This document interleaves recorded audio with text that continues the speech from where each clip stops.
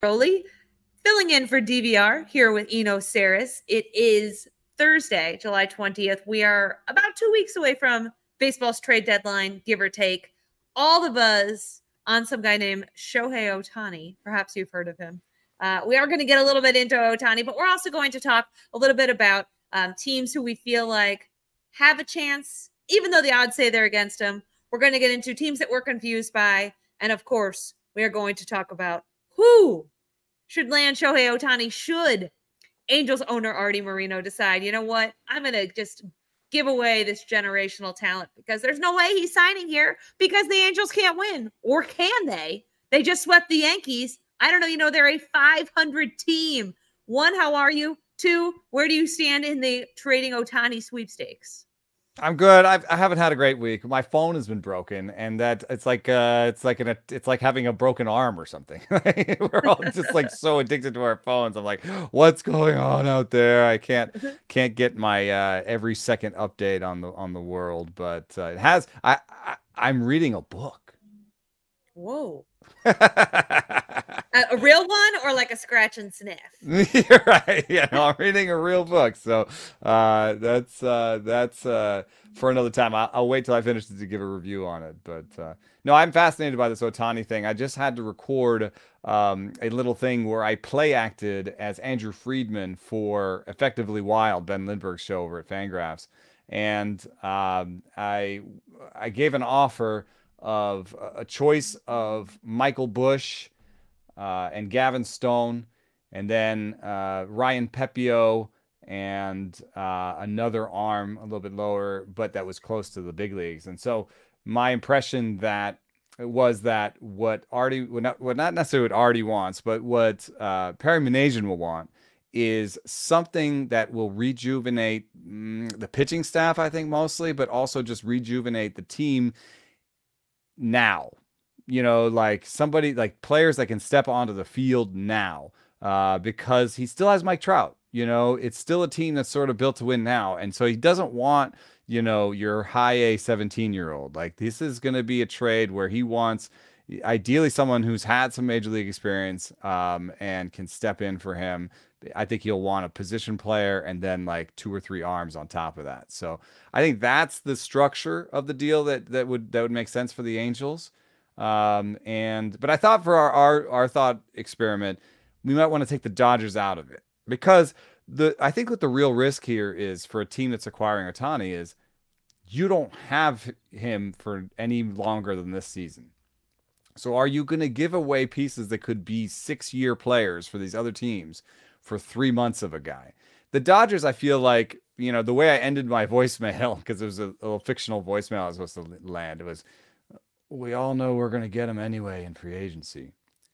So that if you're the if you're the Dodgers and you're probably the sort of favorite free agency, maybe the numbers work a little differently in your head. But I think for this other team, we should think about a non-Dodgers team that should be aggressive for Shohei Ohtani, knowing they might only get him for 3 months. So, you know, what do you think are like the sort of characteristics of a team like that? You know, they should be super aggressive, even if they only get him for 3 months. I think a team that doesn't have a lot of money ready on the books so that they maybe could take on that. You know, he is owed a decent amount. I know it's not million. Yeah, mega millions, but you know, that's a decent amount for teams who have already allocated payroll, and a team that can give up some top shelf prospects without totally gutting its farm system. Mm-hmm. I think, you know, teams that obviously want to win are going to acquire him, but I think you need more than just like 2 or 3 top prospects and then nothingness, you know, if you're going to create this tangible window. And that's why, you know, I'm going with the Baltimore Orioles, who, you know, are probably not going to do it, but, you know, it is a fun thought exercise to think about it. I was actually talking to somebody today and they said, you know, familiar with the Orioles line of thinking. And, you know, they kind of pointed out that the Orioles playbook here, after they got made an acquisition last night, getting Fujinami from Oakland, is to get another reliever. And instead of getting a starting pitcher, to shorten it up and have like a turbo bullpen, right? Have like the 5th and 9th innings taken care of. And that takes care of your your innings limit with these young guys. It takes care of the fact that your starting rotation is a bit of a weak spot. But let's pretend for a second they want to go after Ohtani. They have 7 of the top 77 prospects in baseball. So even if they give up 4 of them, and maybe a guy on their big league roster, because let's not forget they have a crowded infield as well. Maybe they deal with Colton Cowser, who's currently on the big league team, right? I don't think they deal Gunnar Henderson. I don't think they deal catcher Adley Rutschman. And I think pitcher Grayson Rodriguez are another guys that they must keep. But what if they say, you know what? You can have one of these other guys on our roster and you can have some of these prospects. And still at the end of the day, we'll have 3, maybe 4 top 100 prospects. I think that's a move that you should make, because let's not forget, the Orioles were tragic for the last 5 years. This is the beginning of their window. But you know how windows go, right? Teams think they're going to be good for a while, and then injuries happen and they never are. The Orioles, as we record, in a first place tie with Tampa Bay. For the first time all season, Tampa Bay doesn't have full possession of first place. What would help invigorate a team more than getting basically the equivalent of an ace pitcher and Aaron Judge? That's what Shohei Ohtani is. I know people have quibbled because he hasn't done that well at Camden Yards.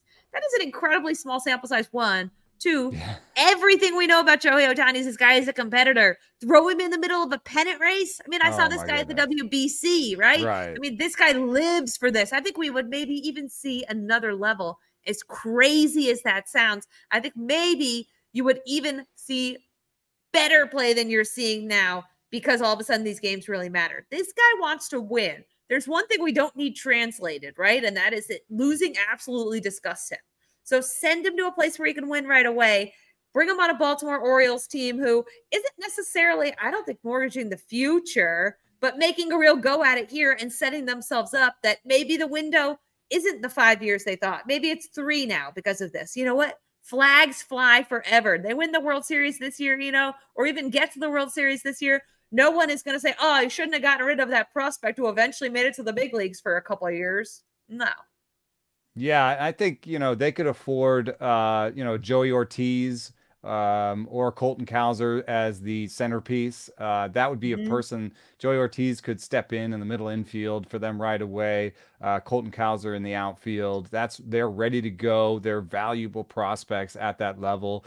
Then they also have, I think, some of the pitching depth that's nearby that they could pick from to put it together. I saw some really good stuff plus numbers for Justin Armbruster, as a AAA guy for them. Yeah, he's interesting. I'm so glad you brought him up. People compare him to John Means, and that he didn't get a whole lot of publicity and stuff, and then just all of a sudden was on the map. But there's been some buzz about him lately. Yeah, so you're the first person I've heard talk about him. Yeah, a buzzy outside of the AAA, organization. Yeah. buzzy AAA arm, an everyday position player, and then you throw in another arm that's nearby. Drew Rom is a guy that's come up. So you start packaging those together. That's a package that, frankly, could beat the Dodgers package I was throwing out there if you like the arms better. If you like, Michael Busch has some swing and miss. Maybe you like Joey Ortiz's contact rates better. So it's definitely up there with the Dodgers one. And I don't think it kills the Orioles long term. And the last part that I think that why the Orioles is such a great choice is just that I think this has to be a team that is like 80-90% chance of making the playoffs. He's not going to go to a team that has like a 20% chance of playoffs. I don't think that the Guardians, do you think the Guardians, do you think he'll be super excited about going to the Guardians in that division? No, but I don't think you can ever count out AJ Preller on anything, and they're pretty low. The vibes I get is more if you guys get it together, then fine. But I'm not gonna. And they have very little to add. Also, the pieces that the Padres do have are further away. So I mean, I guess you could get Artie Moreno and Perry Minasian excited about Ethan Salas, of course, as a catcher, or Jackson Merrill, their shortstop. But those guys are pretty far away, I think, and you got Mike Trout now. So I think the Orioles really have the package that puts it together. In fact, I think the Rays are similar in that regard. And you mentioned the money. Right now, the estimated payroll over at Fangraphs for the Rays is $78 million. They finished last year at 86. Now, it's 10 million for Ohtani, but you could improve the prospects that you're putting on the table in order to get better return. Yeah, I was Um, thinking about that too. Is there someone that the Rays are king of buying and selling, right? Is there someone that they could take off their roster and flip elsewhere that they feel like isn't worth or the money to clear or some they ask some the space? Angels to pay some of that money. Yeah. Like, hey, you pay 5 million, you get a better prospect. And in the language of the prospect, well, you got that 20 to 80 scouting scale. And I was looking at the value of different prospects and the surplus value that Ohtani, represents, and like what would be a fair trade. And you have to think about the fact that people are prospect hugging hardcore. Um, you know, for example, Curtis Mead is a 55 future value prospect for Tampa Bay. 55 is pretty good. It's not the top sort of 20 prospects, 25 prospects. Those guys are 60, 20 to 80, remember. So 55 is better than average, but not, one of these prime top end prospects that probably won't get traded. So Curtis Mead might be, according to some lists, one of the better names that we've mentioned here. He's a 55. Joey Ortiz is a 50. Michael Busch is a 50. So what you could say is, hey, pay down 5 million of what Ohtani's owed the rest of the season, and we'll give you Curtis Mead, who might be the best prospect that you see in these deals. And then we'll throw in, Mason Montgomery is a double-A arm that's pretty exciting. We can, and it's the Rays. They have a group of arms. Maybe they give them Cooper Criswell, whatever it is. They've got arms to trade, and then they get an ace. With Glass now, that's co-aces. Plus he helps their hitting. Plus this is like, this feels like a real kind of go for it year for the Rays. They're so Yeah. far out in front, 97% to make the playoffs. Other than the Braves, there's nobody higher. In terms of like run differential, they're second. They've stepped back a little bit, right? Like they were out in front, they were the front runners, and they still have 60 wins. But the Braves kind of showed them who's boss a little bit in that series, and have come out in front of that. So I think the Rays, kind of, be like, hey, let's stop going to the playoffs. Let's win the World Series. Yeah. And here's the interesting thing though. And if the Angels keep winning and their next two series are against the Pirates and the Tigers, this all may be moot. I know it's great podcast fare, but like if Mike Trout is coming back and the Angels, who are now 500, keep winning, do you trade him if you're Artie Moreno? If you know you have no chance of getting him back, but you're pocketing sponsorship money, you're getting all that Japanese television money that is probably significant just to watch Ohtani, right? So is it worth it for the Angels to trade him? Yeah, does anybody buy an Angels Ohtani jersey the minute he's traded? So, how much jersey sales are you losing? Does that money TV money, doesn't that money sponsorships with go Japanese companies. doesn't that money well, some of the sponsorships feels like something you pay for at the beginning of the year, or you pay for a year, it's like, so I Yeah, don't know if that goes away. And maybe. doesn't jersey money go to like the central fund and get redistributed? I don't know, but what about the RSN money? Yeah. I think that's like negotiated on a yearly level too. So I think that the main risk is people stop coming to the park. Yeah. Wait a second. I thought when more people watch the games, the RSNs generate more money. I think in a year to year level. I mean, basically Oh. when you negotiate with the RSN, you have like a 5-year deal or a 3-year deal or whatever. So I think they're locked in at least to the end of the year on whatever deal they've got.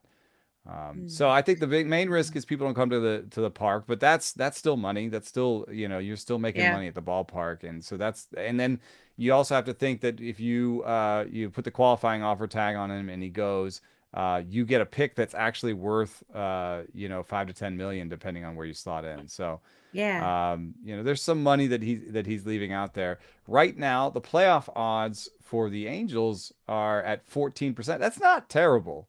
That's around where the Mariners are. You know, it's behind the Red Sox, but people are very excited about the Reds, and they're about the same as the Reds. The Yeah. Reds have a Well, 17 they and went a on a half. losing streak too, right? The Reds, Mm-hmm. they got so hot and then very quietly they lost, what is it, But that 6 in a tells you row, a little something like bit that? about how much your playoff odds can change, right? Like Sure. the Reds were more of a single digit team, you know, 2, 3 weeks ago, and now they're an 18% chance to make the playoffs. You Yeah. know, if the Angels have a good run, they can get back in it. But I think in the end I would trade him. You know, if you're going to ask me for a question because for a real answer and not the waffling, just because you know I don't think they're winning that division. The Astros are 53 and 43, and the Rangers are 58 and 39. And if you just look at what it'll take to take the wild card in the American League, it's going to take beating 2 American League East teams.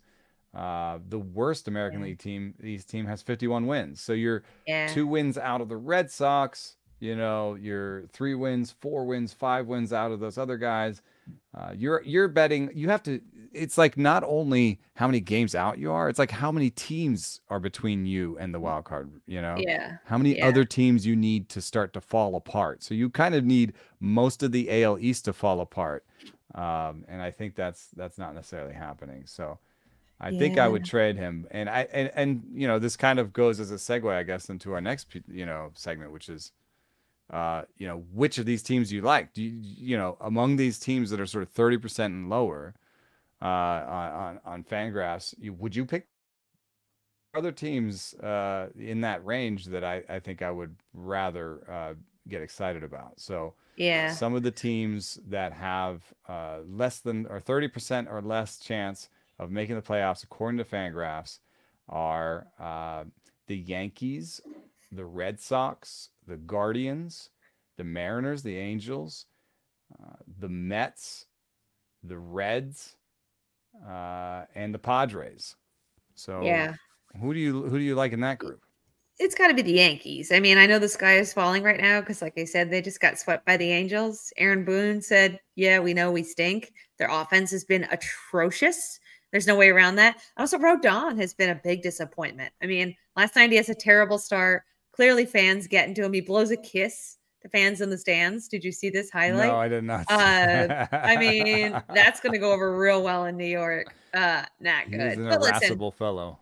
yeah, they are getting back Aaron Judge at some point. And that is, But like it I may not said, be 100% Judge, right? Like they said, no, it sounds no. like something that would normally take surgery, but he's just going to play through the pain a little bit. Yeah. So, if anything, and we've talked about this on the show before, it exposes how incredibly one-dimensional the Yankees offense is because, you take out Aaron Judge, who obviously is a huge player. He broke the American League record for home runs just a year ago, signed a mega deal to stay in New York.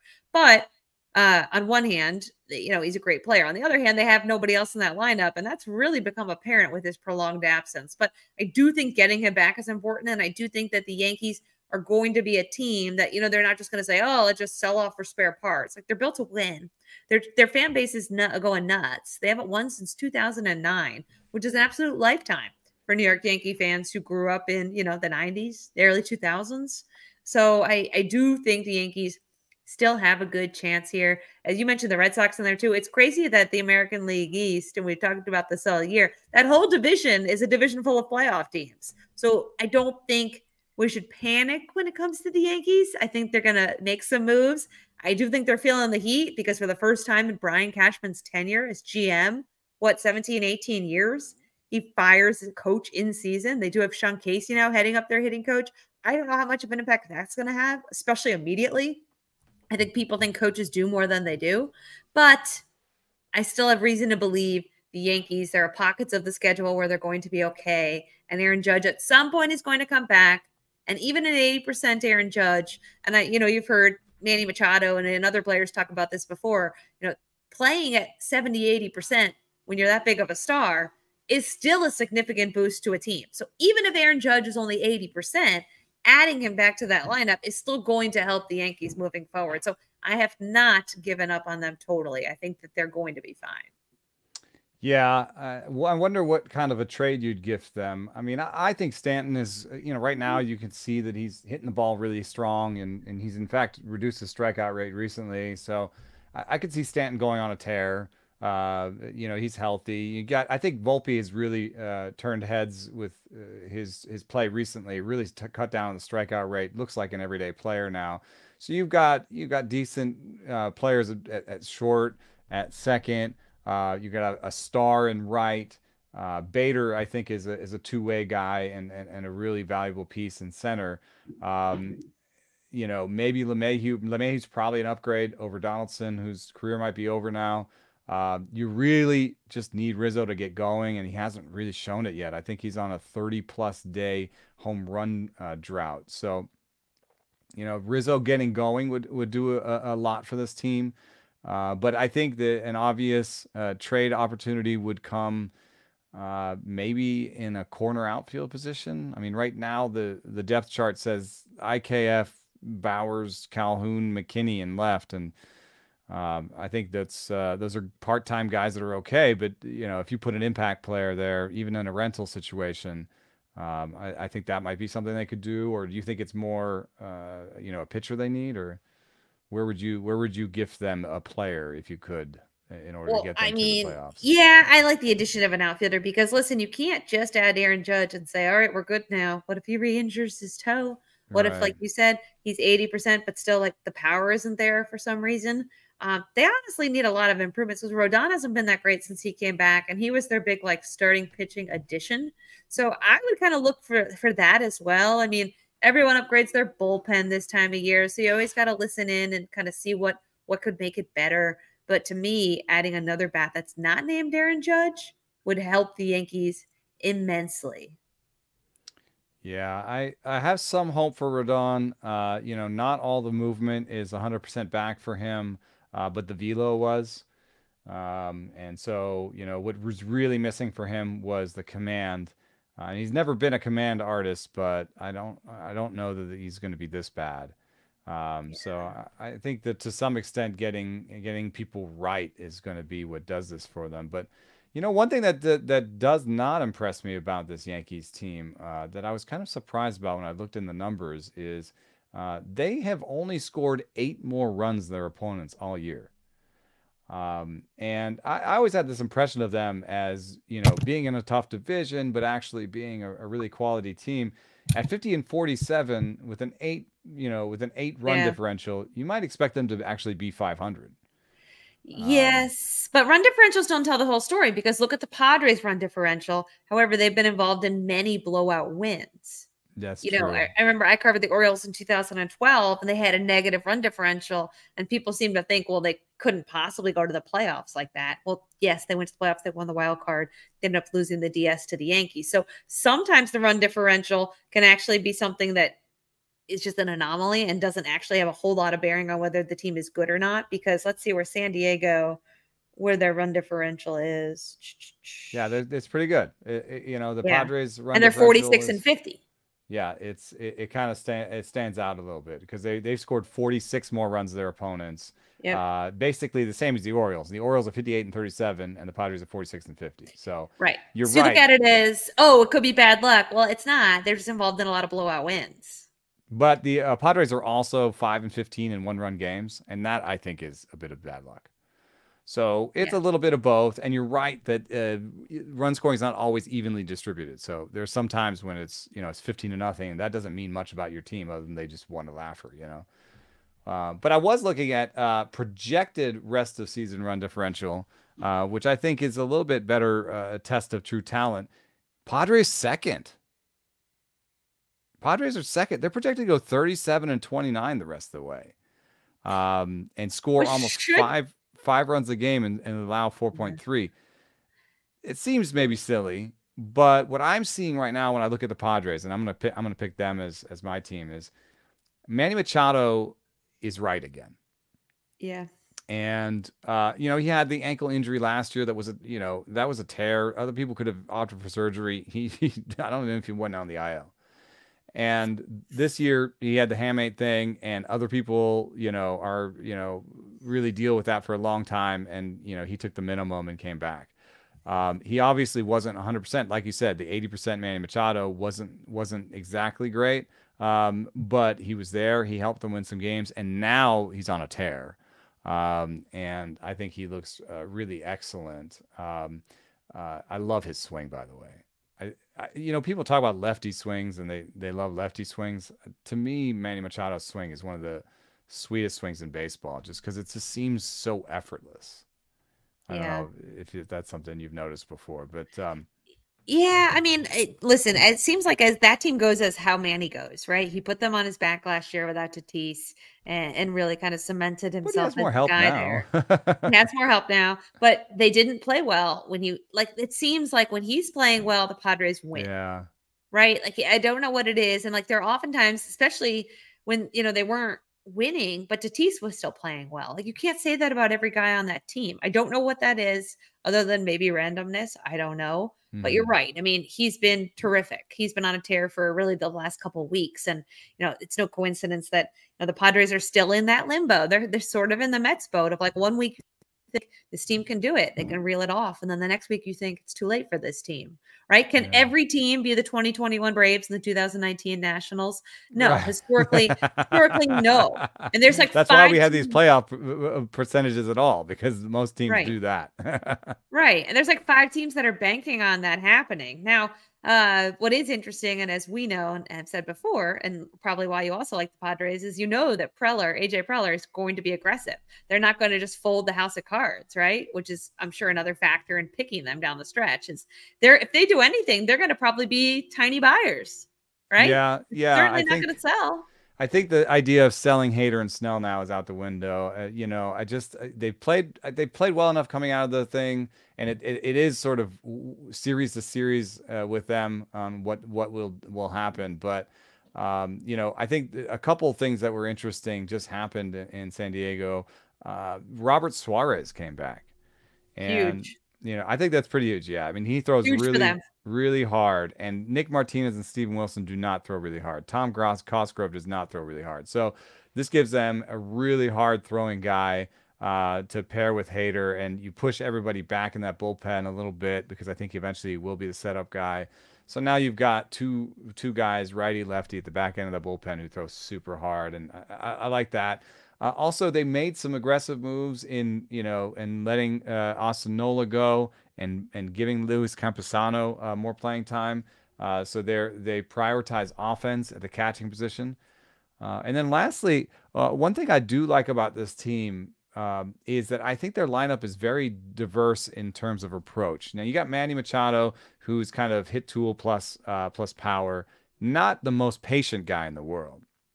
Um, but then you have Soto, who is like literally the most patient guy in the world. Yeah. Grisham's a really patient guy too. And then you have Tatis, who's a free swinger. And then you have Xander Bogaerts, who's kind of in between, makes a lot of contact, great hit tool, will take a walk. I think this is a really nice, diverse lineup that can, righty, lefty, can do a lot of things for you. Maybe a lefty DH, because Matt Carpenter hasn't been what they expected.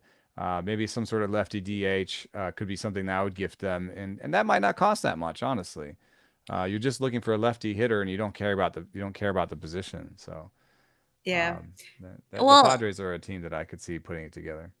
I kind of like your idea, especially because, as you said, if they're going to go series by series, right now they're trailing by a run in Toronto, but after this they play at Detroit, and then they play 3 at home against the Pirates. That's an easy 6-game stretch. You should win 4 of those games. Yeah.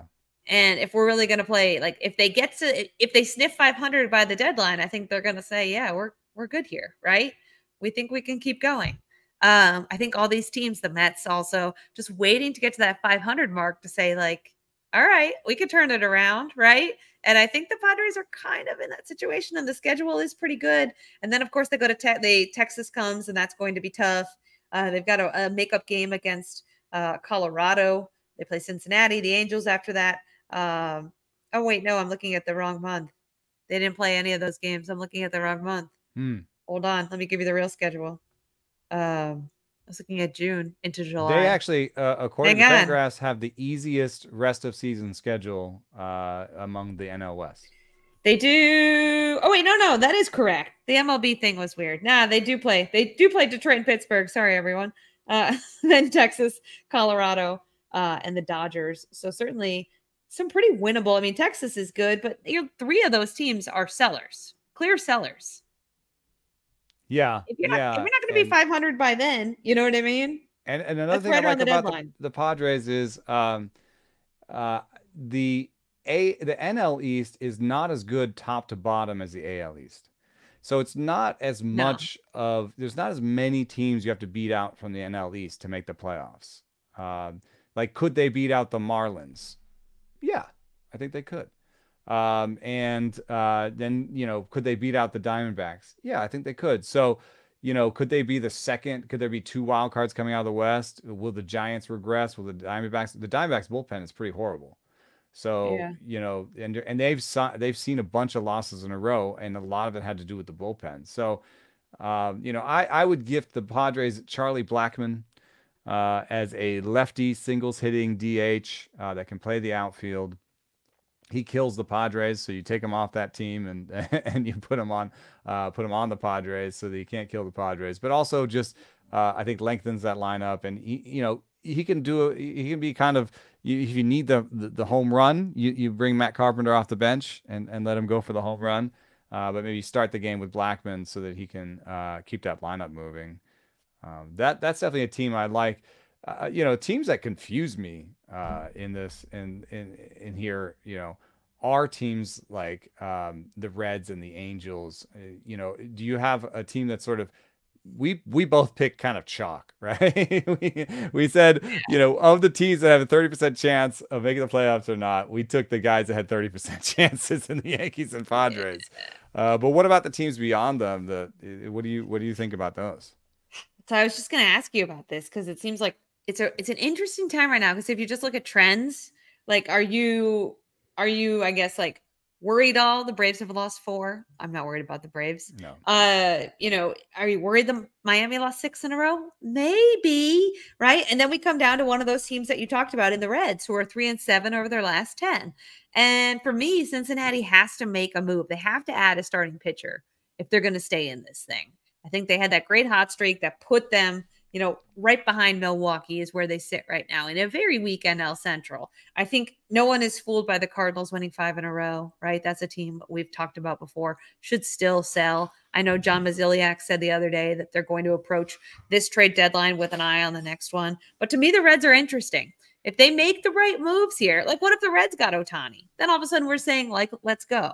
But there's not a whole it lot. would be such a risky situation for them, I think, in terms of this, like, they're not going to make the wild card. So there's no like we're going for the division. If we don't get the division, we get the wild card. I don't think that's in their future.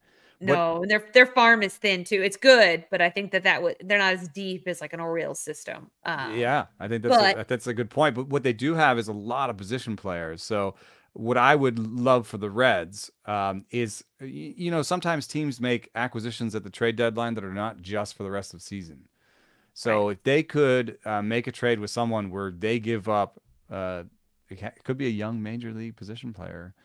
I mean, they have so many pieces right now that somebody like Spencer Steer is sitting sometimes, So I don't know. I'm not going to name one because it make people really mad because it couldn't be him. It couldn't be him. But like maybe somebody on that major league team, or maybe even a Noelvi Marte who's in AAA right now.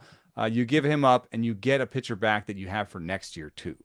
Yes. And so I think that's the kind of buying the Reds should do, is augment that pitching staff, give someone that can pair with Hunter Green next year at the top of that rotation. That would be amazing for them.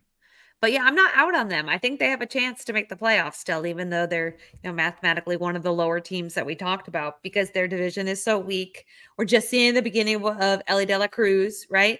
And we've seen it before with them that they're capable. I think what people maybe don't realize is when a team goes on a run like that, especially a team that's got a lot of young players like the Reds, mentally kind of changes things for them. It's like we could win 8 in a row because we've won 8 in a row, right? Mm-hmm. Teams like the Mets and Padres are still waiting for that long winning streak, right? Once you have one, it just gives you so much more of that innate confidence that, like, this team just did that. We just had a hot week. Why can't we have another hot week, right? So there is something I think to be said for what those hot streaks do. Not only do they put you in a position where, Kyle Gibson in Baltimore was talking about this the other day because the Orioles haven't been swept in 70 series, which is remarkable. Wow.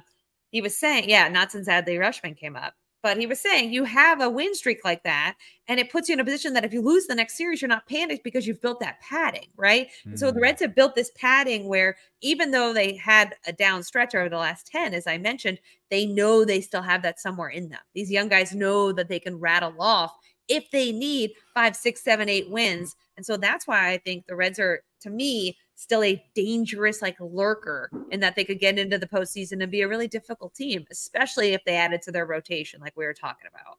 The vibes are super strong in Cincinnati, I will have to say. You've got the elder statesman Joey Votto, who's like, he's playing to get one more contract, but he's also playing to finally win with a group of players. 'Cause it's been a long time since he's won. And you can see how much fun he's having. I mean, he had a homer the other day and did this jump arm bash thing where he literally jumped as high as he could. And maybe I think it was because it was Ellie, and Ellie's really tall, but he was jazzed. And in those games against the Giants, where it was coming down to the last at bats for a lot of those games, and he kept coming up, in big moments. He struck out to end one game, which wasn't his best, but then he in another one I think he walked to continue the rally. So he's in this, and then the rest of them are all young guys who a lot of them have been playing together for a while, Yeah. and that gives them a sort of familiarity and a like, this is our time. Like we all came up together and we all know how good each other is and we all have each other's backs. And it reminds me a little bit of like, when the Royals won the World Series, they were a bunch of kids that, had come up together in the system together. So, I think that is something to think about. For me, confusing, when I hear the word confusing, which potential contenders are confusing, to me, it's the Mariners that kind of comes to mind Yeah. because I'm like literally confused. I think with you, you sort of took it with like, yeah, the numbers aren't great, but I'm still excited about them. I don't know what it takes to build a contender in Seattle for some reason. Like, I don't know why it's so hard because when I look at the Mariners, I say, this is a pretty good team, and you've got a superstar in center field. You have, you have players that make it work around them. You have some young players that have some upside. You have some veterans that are good. Cal Raleigh is just like a really good catcher behind the plate in both defensive and offensive capabilities. I'm just about to put my pitching ranks out tomorrow, and I've got Luis Castillo and George Kirby both in the top 20. And behind them, Logan Gilbert and Bryce Miller I think in the top 30, 40. So you've got like a bunch of great starting pitchers. Your system has been turning out young guys. The bullpen is top notch. Like I guess it's the lineup, but I think the park is also just really tough to hit in. And they got some bad news today, sort of breaking news, I guess. But Jared Kelenic has a foot fracture, Which and is a real it's a gut tough one. punch. Yeah, because they're not. It's the lineup. They've been struggling to put together a really good lineup. It wasn't quite a really good lineup, but it was when Jared was hitting, it was better. And without Yeah. him, it's kind of Julio and Teoscar, and sometimes Ty France, sometimes Eugenio Suarez, but not every time. So it's kind of like two guys you can count on, and some other guys that sometimes come through. That doesn't sound to me like a lineup that's going to make the playoffs. But again, you've sort of built to this moment in some ways. So I don't know. Yeah. I don't know what you do. I think Teoscar Hernandez could be an interesting trade piece if they sell. I do believe he's near the end of his contract. That was they were trying to get a bit of a 1 year help in him. So if they do sell, um, uh, Teoscar Hernandez is probably the biggest piece because they'd want to be good again next year. And I don't know what they would add because I don't know that a rental Tasker Hernandez brings that much back. So Yeah, I'm so confused on which way Seattle is going to go because you're right. Their hitting has just been erratic. And part of that has also been Julio Rodriguez, who really has been erratic this season, really disappointing for a good chunk of the year, honestly. And, you look at that team and the pitching has been so good. And you're right. I mean, they have the prospects to make a deal. They've got 4 guys in the top 100, Harry Ford, Cole Young, Brian Wu, Gabriel Gonzalez. So they have the farm system, but then you wonder, like, should they? Right? Especially with the Kelnick news, especially because they really underperformed the first half. Now they're right around 500, but like some of these other divisions, like the Yankees, like they are playing in a division where, the Angels, as we talked about, are threatening. They're right at 500. We know how good Texas the is, Rangers have just right? really leapt out to the front. Yeah. Yeah, Houston, like having a little bit of a down year by their standards, but it's a tough division in the West. Really, it is. And so I don't know if you're Seattle, if you're like, yeah, let's push all our chips in, even though they're coming off such a great story last year and that they finally beat the playoff drought. And I think everybody was looking forward to like watching this window start. And this should be a cautionary tale, in my opinion, to teams who feel like, oh, our window is just beginning. Because didn't it feel that way in Seattle last year? Like Right. this was And the now I'm start of sort of better times. confused. I'm like Yes. I'm confused about like where should I point for next year? Like, okay, this guy's going to come up next year and or they could trade for this. They're not going to trade for Teoscar Hernandez for an impact bat that's going to be up in the big leagues next year. Like Yeah. that's just not how his trade value is. So, Harry Ford is exciting. He's a catcher. He's 20 years old. He's at high A. Yeah. I don't. Maybe if he hits the high end of expectations, he could debut for them late next year. That could be something to get excited about. But they don't have. And then there's a lot of starting pitchers. Then they have like a 17-year-old, who's very far away. Is their next Jonathan Clase is a speedy prospect that might have power. He strikes out a lot and plays center field. So but he himself is only 21 years old. So I don't know that the impact prospect, capital is there for their lineup. So, but what Jerry DePoto is going to do. He's going to buy and sell at the same time. And I could see him, maybe matching up almost with Cincinnati in a reverse situation where he gives them some sort of, get Noelvi Marte back.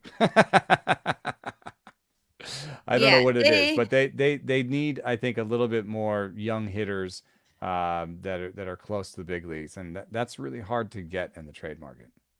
Yeah. To me, they're the most confusing team for that reason. And again, I think a little bit of a cautionary tale of how quickly things can kind of unravel, right?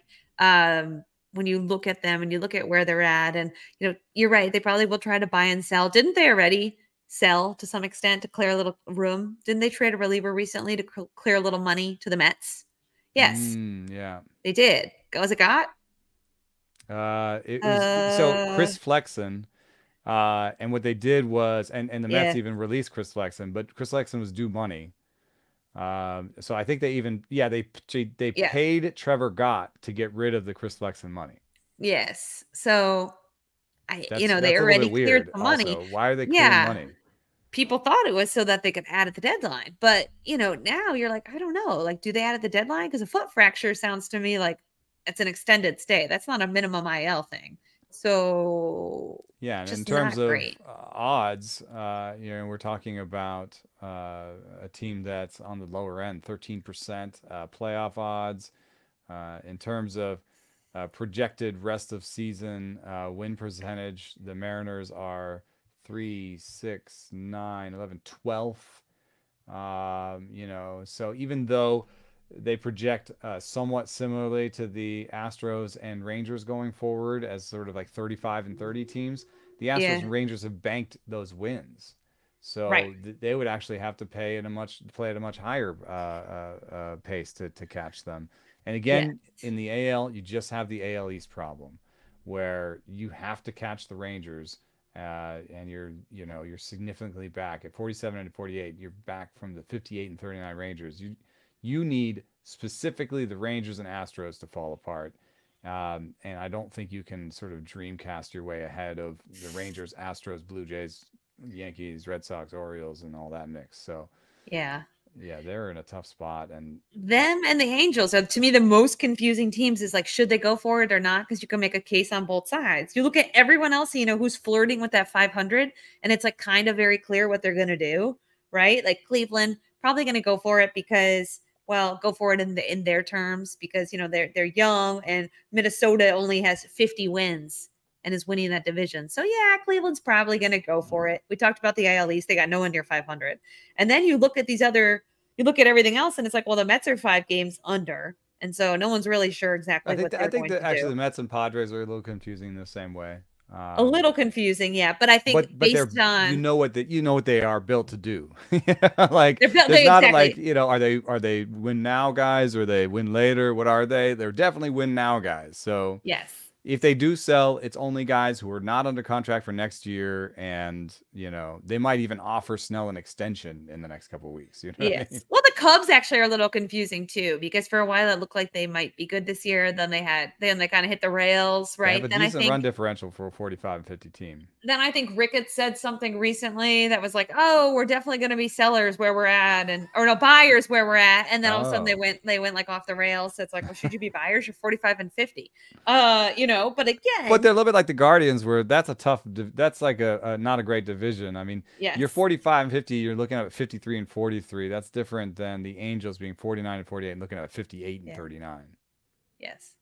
So Yes, but you're right. It's clear the intentions of the Mets and Padres are to win. They would only sell begrudgingly, right? Neither of these teams wants to be sellers. And I can't imagine like the Mets. They're not going to sell Pete Alonso. I'm sorry, they're not going to sell him. No. They're gonna try and sign him. Right.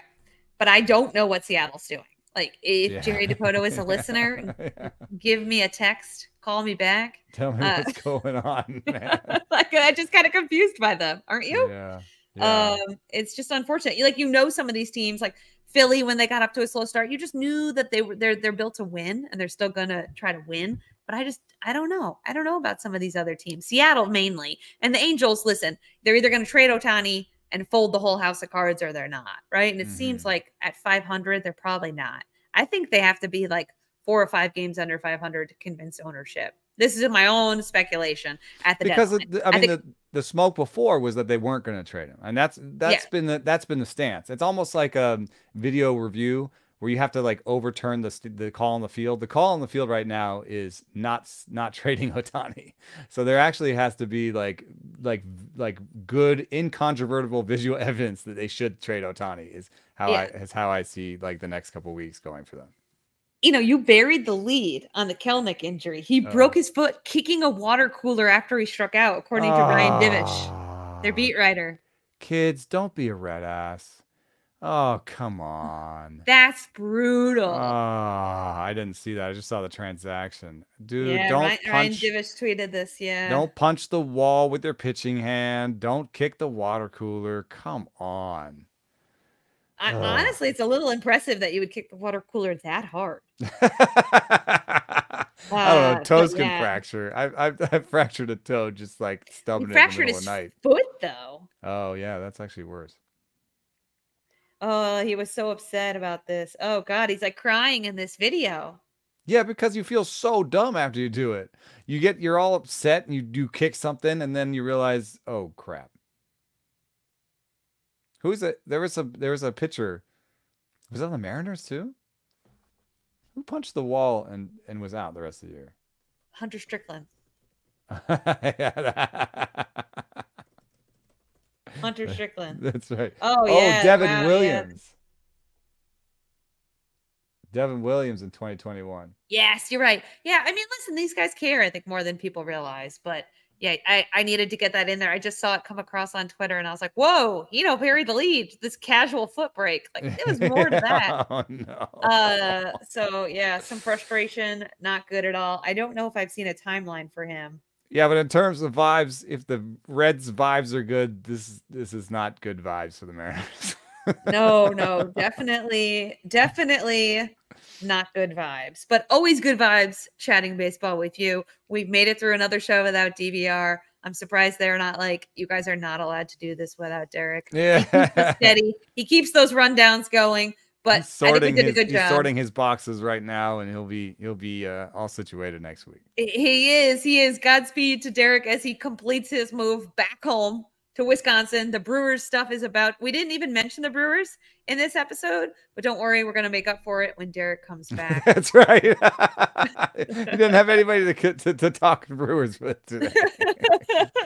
So don't worry about that. So anyway, it was a great afternoon recapping baseball with you, Eno, as usual. He's at Eno Saris. I'm at Britt_Giroli on Twitter.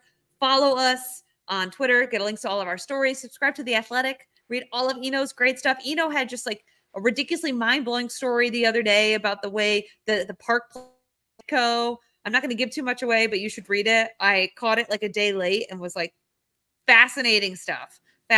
Also, there's going to be all breakdowns from Ken Rosenthal, all the latest trade deadline stuff, more Ohtani than you can handle. Give us a follow. Also, if you like this episode, a subscribe, a review, all that good stuff. We would very much appreciate it. Thanks so much for listening. I'm Britt Giroli with Eno Saris. You've always got the green light here.